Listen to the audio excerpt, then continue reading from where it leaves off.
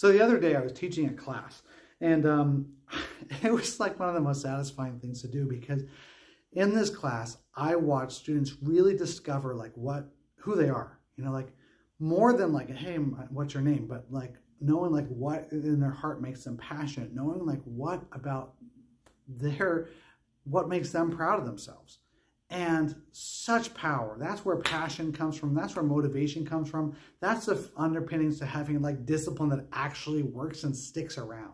Like knowing what makes yourself tick. And I think that what we do in our Power Play Martial Arts program is the path to understanding that.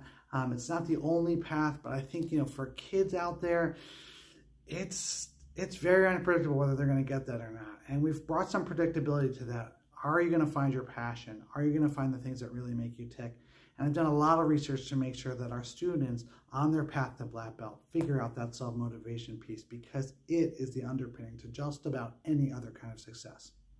Please find out more.